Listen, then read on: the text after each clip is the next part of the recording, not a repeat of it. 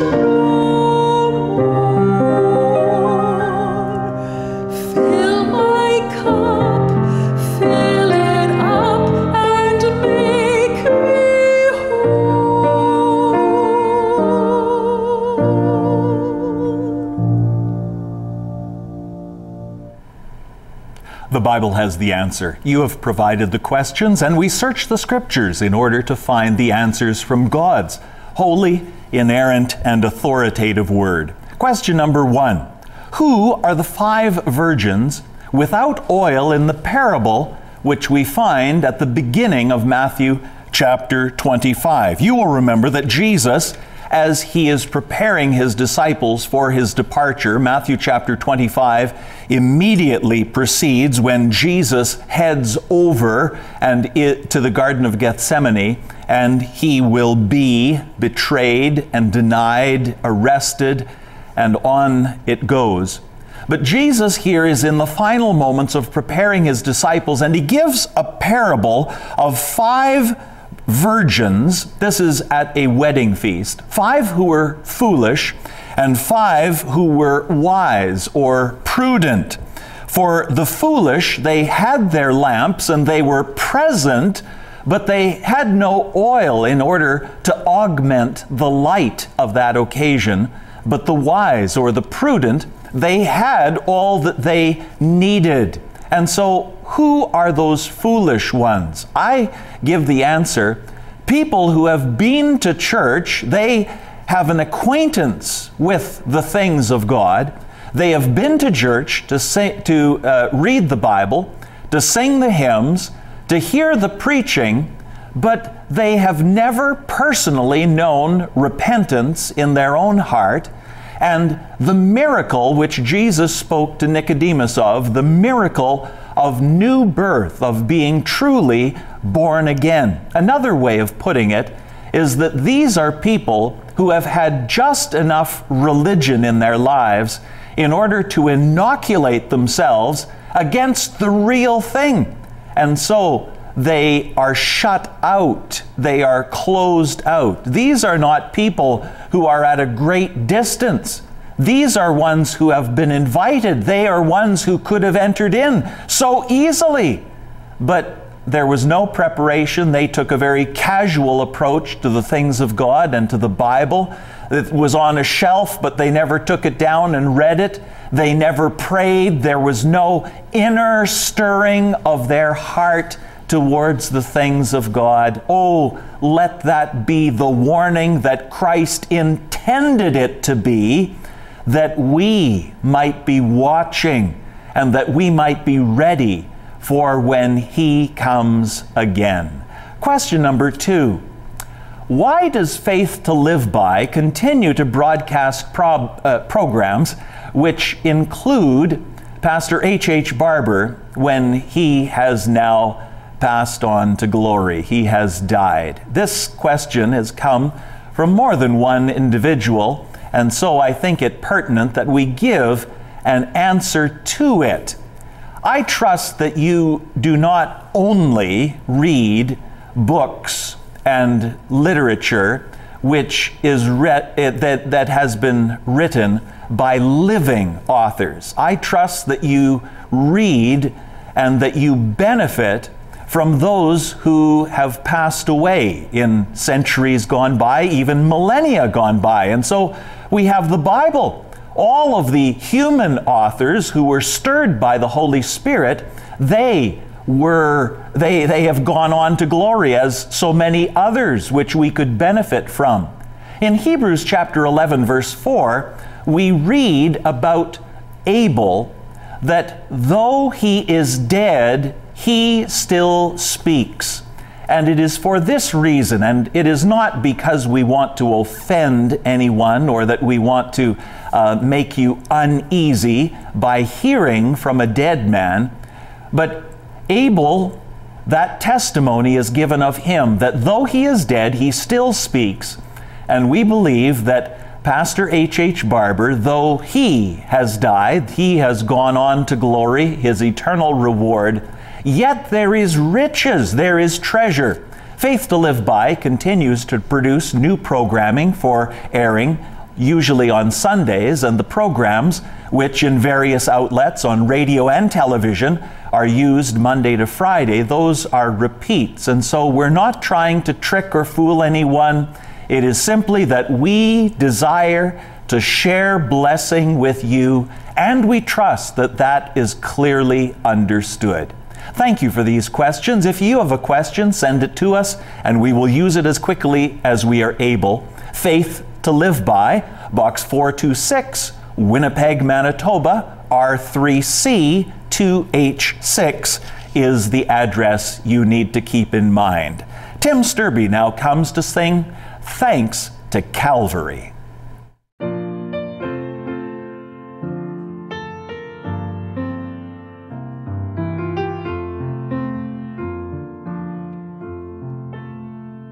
Today I went back to the place where I used to go. Today I saw that same old crowd I knew before. And when they asked me what had happened, I tried to tell them, thanks to Calvary, I don't come here anymore. Thanks to Calvary, I am not the man I used to be. Thanks to Calvary, things are are different than before. And as the tears ran down my face, I tried to tell them, thanks to Calvary, I don't come here anymore. And then we went back to the place where I used to live. My little boy, he ran and hid behind the door like so many times before. And I said, son, please, don't be afraid. You've got a new daddy now. And thanks to Calvary, I don't live here anymore. Thanks to Calvary, I am not the dad I used to be. Thanks to Calvary, things are different than before. And as the tears ran down my face, I tried to tell him, thanks to Calvary, I don't live here anymore. Thanks to Calvary, I don't live here anymore.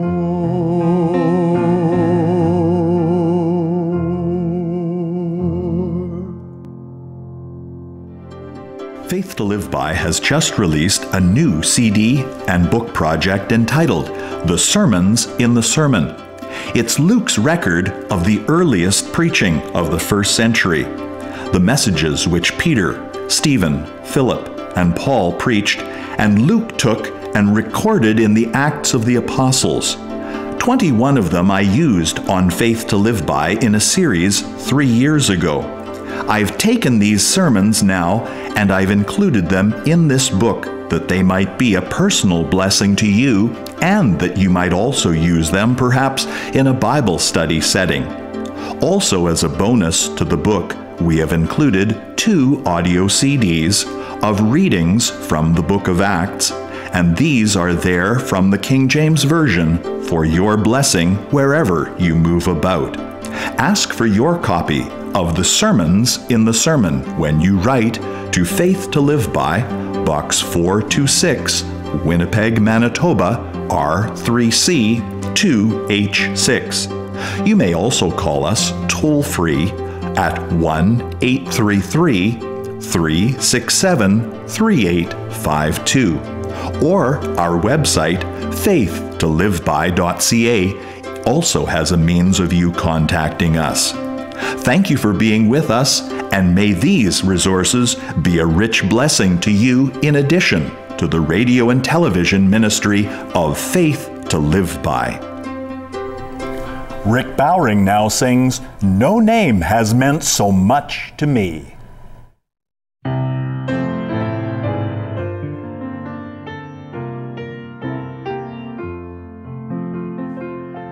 There is a name on earth I highly treasure. Oh, how it thrills my spirit through and through.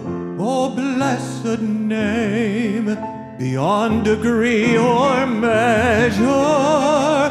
Oh, wondrous name of Him, so kind and true. My heart is thrilled whene'er I think of Jesus. that blessed name which sets the captive free, the only name through which I find salvation. No name on earth has meant so much to me. That name brings gladness to a soul in sorrow. It makes life's shadows and its clouds depart, brings strength in weakness for today, tomorrow. That name brings healing to an aching heart. My heart is thrilled whenever I think of Jesus, that blessed name which sets the captive free, the only name through which I find salvation. No name on earth has meant so much to me. That name still lives and will live on forever, while kings and kingdoms will forgotten be. Through mist or rain will be beclouded never. That name shall shine and shine eternally. My heart is thrilled whenever I think of Jesus, that blessed name which sets the captive free, the only name through which I find salvation. No name on earth has meant so much to me. No name on earth has meant so much to me.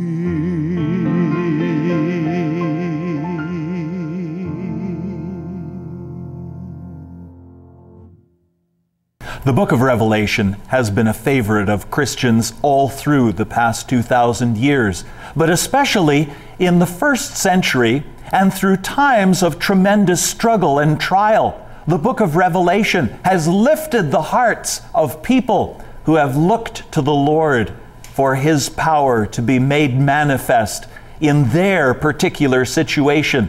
You see, the book of Revelation is not simply a book of terrible monsters. It is the book which describes that our God is the one who rules in the affairs of men, and that at the last day, He, against Satan's most determined onslaught, that God shall have the preeminence, that He shall be the one who is standing when the devil has been thrown to the lake of fire and to eternal torment. But the book of Revelation also speaks to us from one who, on the island of Patmos, because of his faithful witness for the Lord Jesus Christ, he was on Death Island. I'm speaking of the Apostle John, the beloved disciple of Jesus, the one who provided for us, humanly speaking, the Gospel of John, who we rejoice in, and the 3 epistles of John. But then we find him on Patmos, and Jesus Christ, the one who had walked with him for 3 years alongside of Galilee, who had called him from the fishing boats of his father, he and his brother James, and who had transformed his life in the most radical way. The young man, John, who was formerly known as one of the sons of thunder, probably in indication of an unsettled temperament and one who is quick to fly off the handle.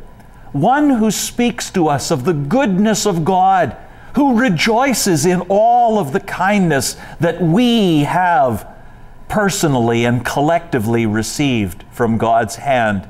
But I want to especially take you into Revelation chapter 1 and verses 5 and 6. And I want you to see three things that are held out most pointedly. It describes what Christ has done for you and what Christ has done for me. I begin reading with verse 4 to lead into this. John, to the 7 churches which are in Asia, that area which now we understand as Western Turkey. John, to the 7 churches which are in Asia, grace be unto you and peace. That was the greeting of the Greek world, grace, and the greeting of the Hebrew, the Jewish world, peace, shalom. Grace be unto you and peace from Him, which is, and which was, and which is to come. You see, Jesus Christ was not simply born in Bethlehem and that was the start of it. He was there on creation's morning, and He was there in eternity past. He is the one who was, He is the one who now is, and He is the one, John, as he looks to the future, He is the one, the Lamb of God, who stands there at the throne of His heavenly Father. He is the one who shall ever be.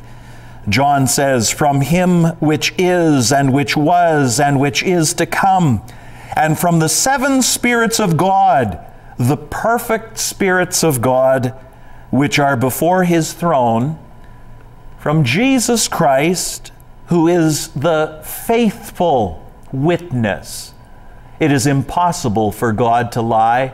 Jesus Christ is the faithful witness who has come among us that He might declare the Father to us, and that we might be the hearers of a word that is beyond doubt. Jesus Christ, the faithful witness and the first begotten of the dead, and the Prince of the kings of the earth. And John says, unto Him that loved us, washed us, and made us. Those are the 3 points I hold out to you today. The greatness of the work of God in redeeming a people unto Himself. First of all, there was the love of God that was lavished upon each and every one of us. For God so loved the world that He gave His only begotten Son, that whosoever believeth in Him should not perish, but have everlasting life. Unto Him, John directs the reader's attention to the one who has loved us with a surpassing, with an overflowing, with a constant love. Unto Him that has loved us. But that wasn't all that He did. He provided for our cleansing. He is the one who has also washed us from our sins in His own blood.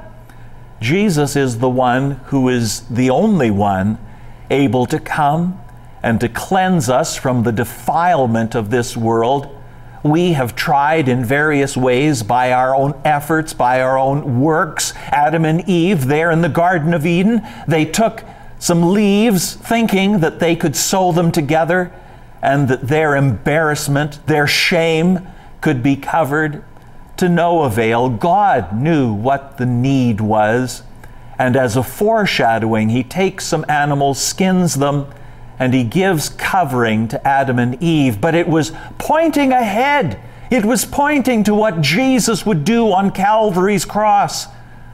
The perfect sacrifice who would come to die, and He gave His blood that we might know cleansing from guilt, from shame, from the penalty of sin. Unto Him that has loved us, washed us from our sins in His own blood. But that even isn't all. We would praise Him for all eternity for His love. and we would praise him with loud voices for the cleansing that he has provided. But John says there's something more. And isn't it just like God that he, where others might say, oh, that's enough for them, they never deserved anything. They never deserved an ounce of love. They never deserved a drop of your blood. But the one who has loved us, the one who has washed us, he is the very one who has made us. What has he made us? He has made us kings and priests. It doesn't get any better than that. These New Testament saints in the first century, they would have zeroed in on that instantly to understand that God has made us royalty, and he has made us of the highest occupation, kings, priests, unto God and his Father.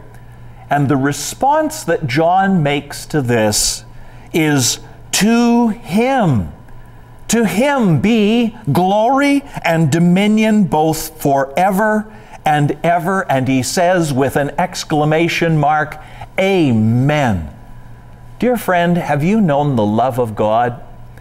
Have you known the cleansing, the powerful detergent of God's own Son's blood, that you might be cleansed, that you might be washed of the defilement of your sins?